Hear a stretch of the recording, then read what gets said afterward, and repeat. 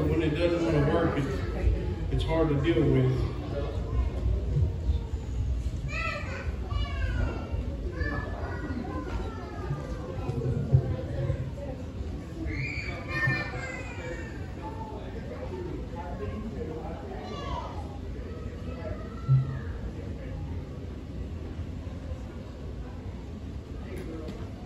Hey, get quiet all of a sudden. When those little ones get out of here, it quietens down quite a bit. Me and Brittany, Friday night, I sat down to study, and we began to talk, and we were talking about different scriptures and stuff in the Bible. Next thing you know, we had both gotten into the Bible and done so much studying that 3 hours had passed, and it was 11:30. And I told her, I said, Brittany, I said, I don't have anything for Sunday morning. I said, we were sitting here studying, just going over different things in the Bible. I said, I was supposed to be studying for church on Sunday morning.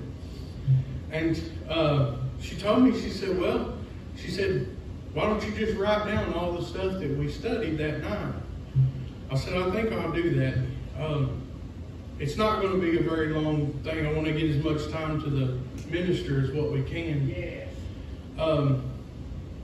But we was talking about how sometimes when people begin to study the Bible and they read certain scriptures, it kind of leaves them confused.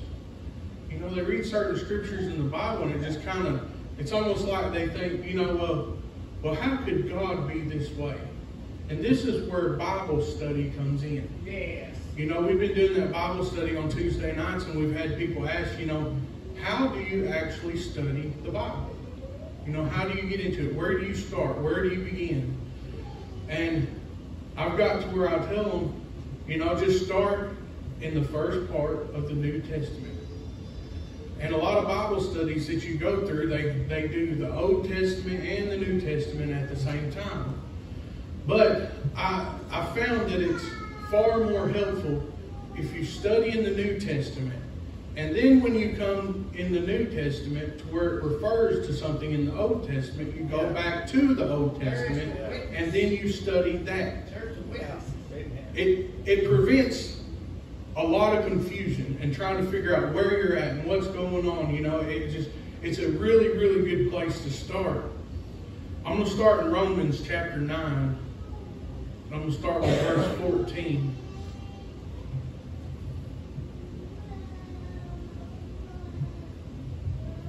It says, what shall we say then? Is there unrighteousness with God?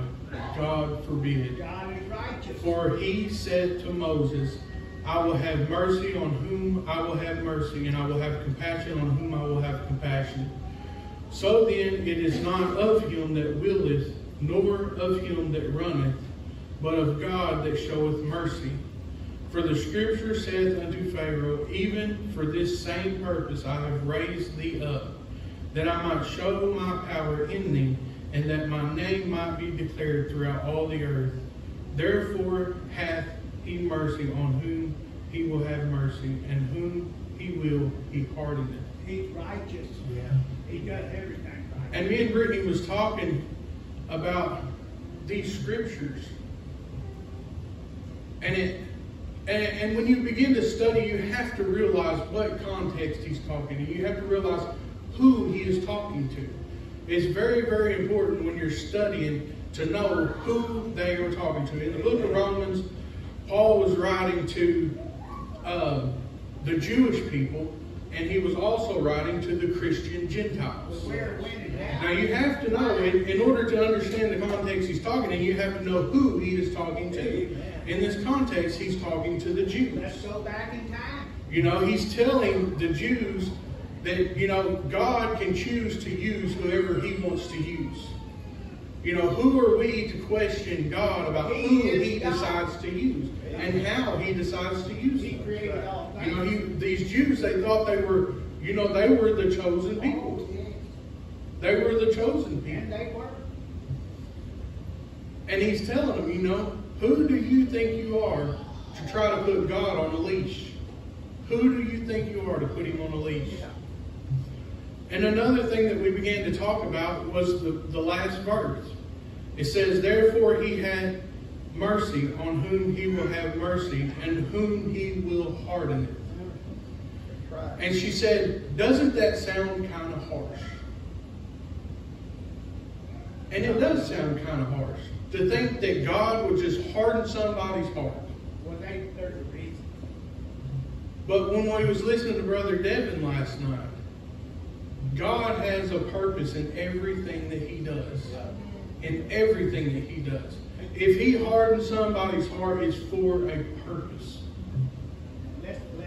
In Exodus 4:21, it says, and the Lord said unto Moses, when thou goest to return into Egypt, see that thou do all those wonders before Pharaoh, which I have put in thine hand, but I will harden his heart, that he shall not let the people go. He didn't keep no secret of this.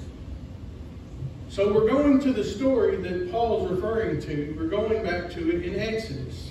This is the same story that was referred to. And this is where in your Bible study, how it comes in handy to study in the New Testament and then refer back to the Old Testament so that you know what's going on. Because if you just read that in the New Testament, you really have no idea what happened. You had no idea why he hardened Pharaoh's heart. You're thinking, how could God be this way that he would just harden somebody's heart? Well, let's just prove God.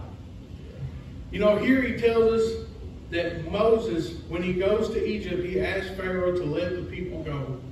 And God would harden Pharaoh's heart. And here's the question that people ask.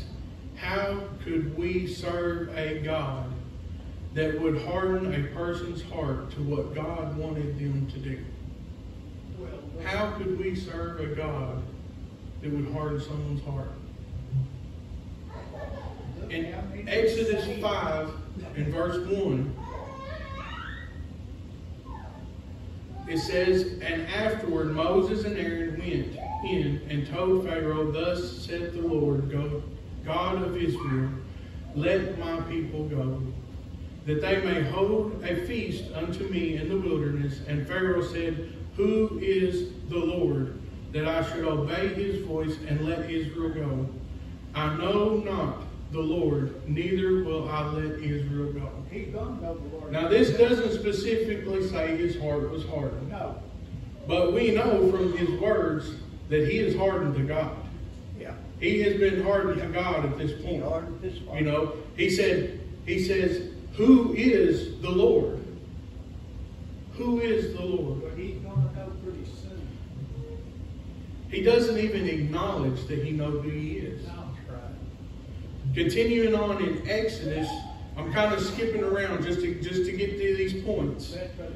Chapter 10 and verse 1.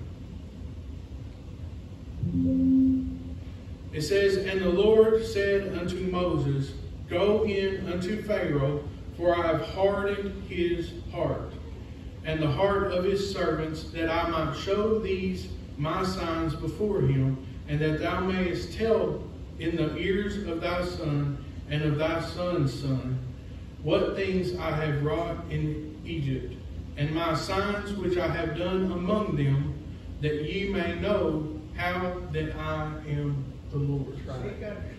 So, we know from this verse that he hardened Pharaoh's heart. He said he was going to, and he did. Yeah. For a purpose. Yes. There was a purpose. Yes. Just like Brother Devin was talking about last night. All the things that we go through are for a purpose. We may not know what the purpose is. We may not understand what the purpose is. But it is for a purpose. There are no accidents in God.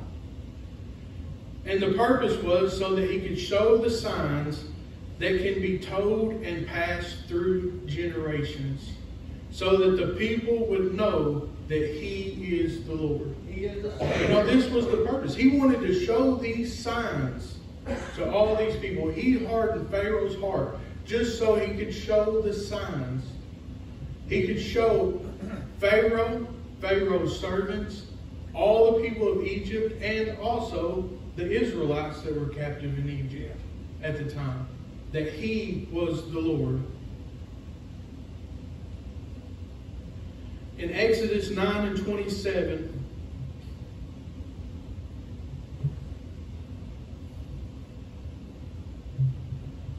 it says, "And Pharaoh sent and called for Moses and Aaron and said unto them, I have sinned this time. The Lord is righteous, and I and my people are wicked. Entreat the Lord, for it is enough that there be no more mighty thunderings in hail, and I will let you go, and ye shall stay no longer. And Moses said unto him, As soon as I am gone out of the city, I will spread abroad my hands unto the Lord, and the thunder shall cease, neither shall there be any more hail, that thou mayest know how that the earth is the Lord's. And the flax and the barley was smitten, for the barley was in the ear, and the flax was bold. But the wheat and the rye were not smitten, for they were not grown up. And Moses went out of the city from Pharaoh, and spread abroad his hands unto the Lord. And the thunders and the hail ceased, and the rain was not poured upon the earth. And when Pharaoh saw that the rain and the hail and the thunders were ceased, he sinned yet more, and hardened his heart. You ever seen that before? He and his servants, and the heart of Pharaoh was hardened, neither would he let the children of Israel go, as the Lord had spoken to Moses. This is not the first time this has happened.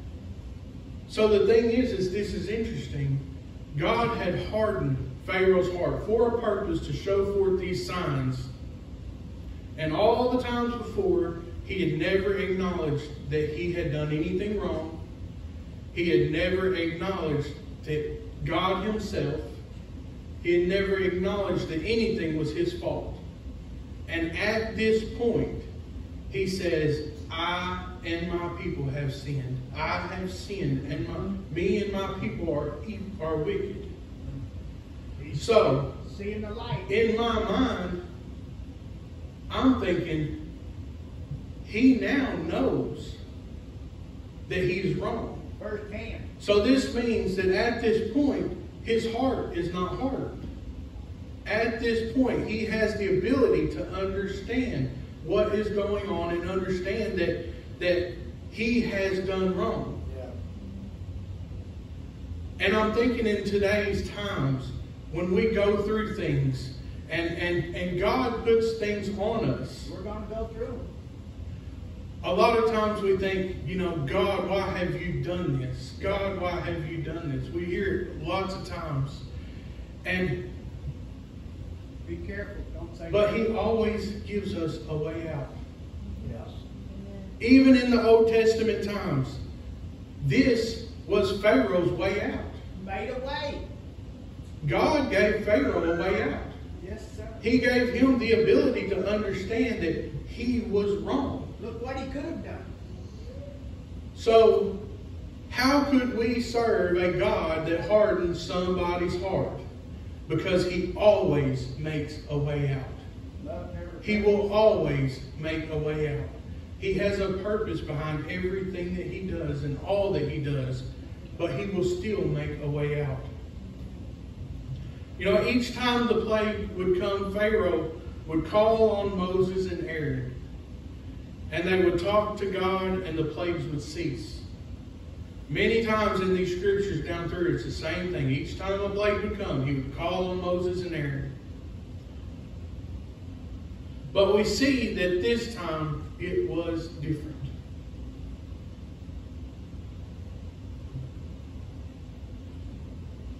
A few scriptures before this one will give us a little bit more insight into this. In Exodus 8:30, it says, And Moses went out from Pharaoh and entreated the Lord, and the Lord did according to the word of Moses. And he removed the swarms of flies from Pharaoh, from his servants, and from his people. There remained not one. And Pharaoh hardened his heart at this time also, neither would he let the people go. So these few scriptures before, it tells us that it wasn't God that hardened Pharaoh's heart this time. It was Pharaoh that hardened his own heart. Pharaoh had begun to do these things on his own, not only through God. You know, God was no longer hardening his heart. Pharaoh was doing it on his own. He had a choice. So Pharaoh began to have a choice. Just like in the times that we live in today, we have a choice. Choose right. We have the choice. And I've heard a lot of people, they get to this and they say, you know, we was talking about different scriptures in the Bible that can make people believe that God takes away our choices. It's a trick. And when you begin to study these scriptures and you realize that God didn't take away our choices. Yeah. There are far too many scriptures that say we have choices. Right. To dwell on those scriptures that people believe hold them down. We was talking about it's similar with it, but we was talking about predestination. Predestination it is a touchy subject for a lot of people because either you believe extreme one way or extreme the other. It's something that's hard for people to comprehend. But in the predestination thing, if you believe the way that some people believe about predestination, then logically, what is the purpose of following God's word? If He has already determined who's going to heaven and who's going to hell, what difference does it make how you live? Study His plan. I mean, logically, if you think about it, how can you... Why would you even need to serve God if He's already determined if you're going to heaven or you're going to hell?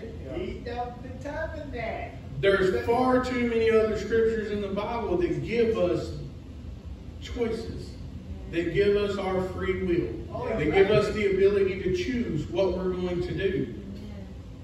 Thousands of times.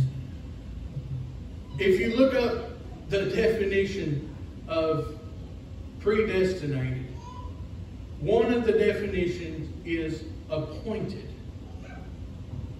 God has not predestinated where we are going or what we are going to do. No, sir. He has appointed us as a group of people to join Him.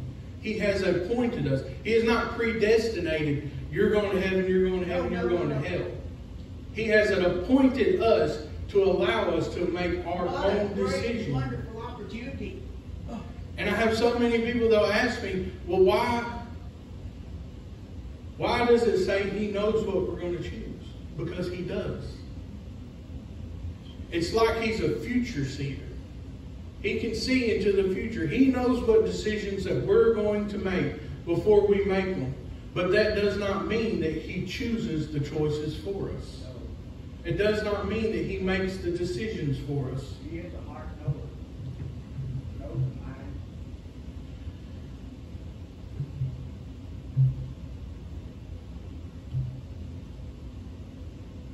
And like I said a while ago, this goes back to what Brother Devin was talking about last night.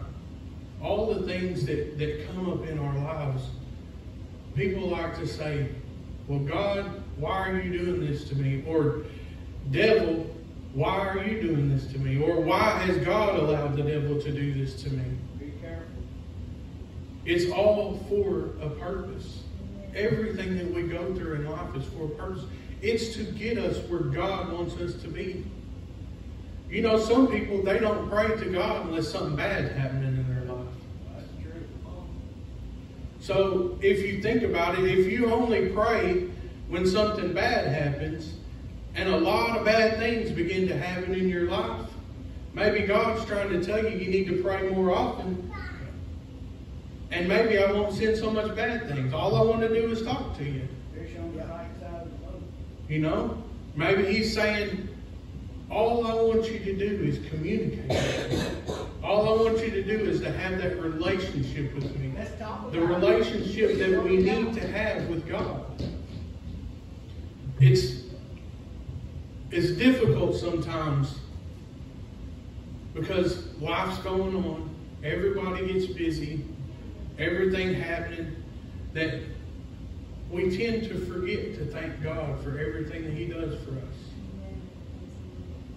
We tend to just let it go by. It's easy when everything's going smooth just to forget to pray over your food. When you get busy and something good happens in your life, you forget to thank God for it. But this is a practice that is so good, to thank God for everything.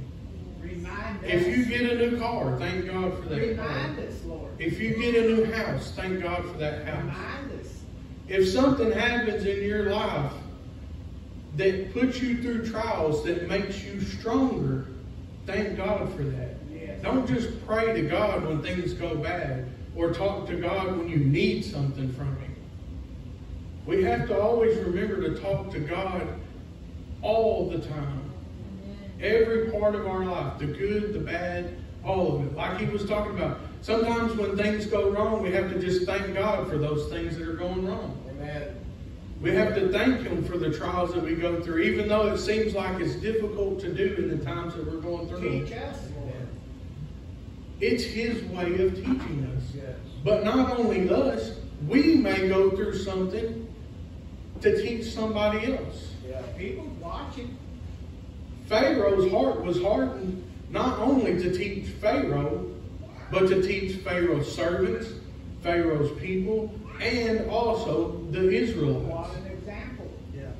Pharaoh's heart was hardened for this purpose, to teach more than just him. Sometimes the things that we go through we're not going through them for us, we're going through them for somebody else. Like he was talking about last night.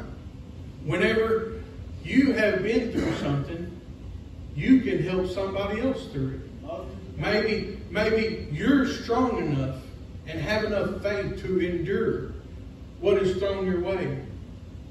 So you have the experience to know how to get through it. Maybe the next person down the line doesn't have as much faith as you do. Maybe they're not as strong in God as you are. Or maybe they don't know God at all. But you can take your experiences and your trials that God has allowed you to go through and brought you through in order to help somebody else. And we learn this from studying the Bible. The Word of God. Studying the Word of God.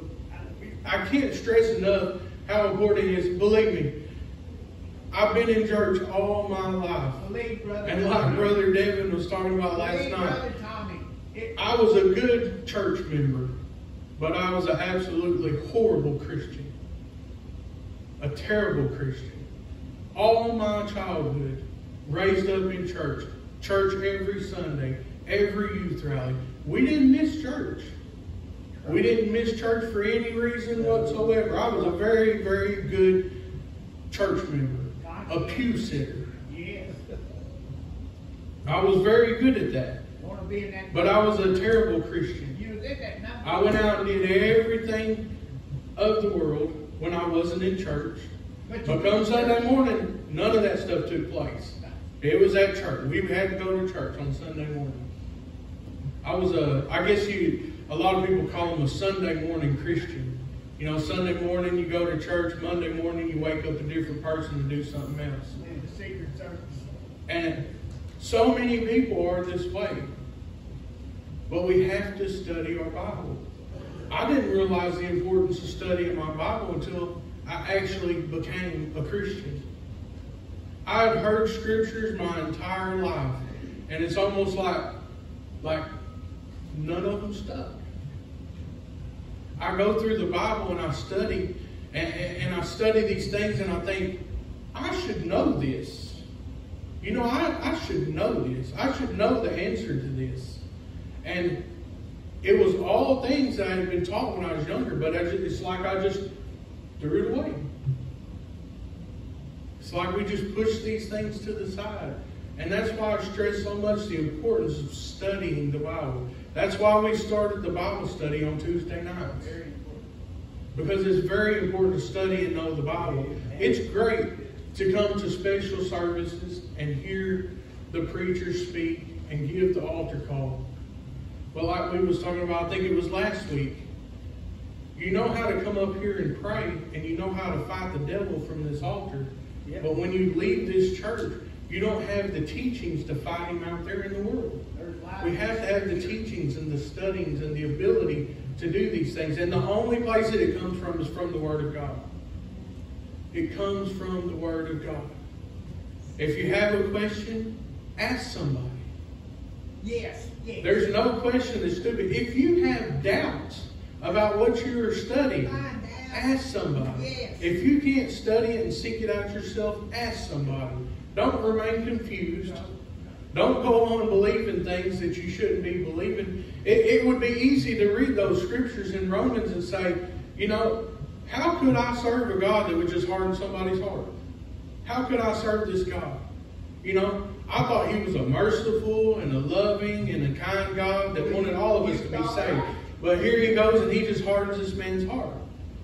But until you get into it and realize why He done it, and then when you begin to study and you continue to read and you see that He gave him an out. Yes. He gave him the ability to choose whether he wanted to do the right thing or the wrong. In the beginning, he didn't have a choice. His choice was to do what God had told him to do. And that was not to let the people go. He was a vessel. Because God wanted to show these signs. But later on in life, God gave him an out. Amen. And he refused. He refused. So God showed him forth the hardening of the heart, and He also showed him mercy. Oh, He's fair, isn't He?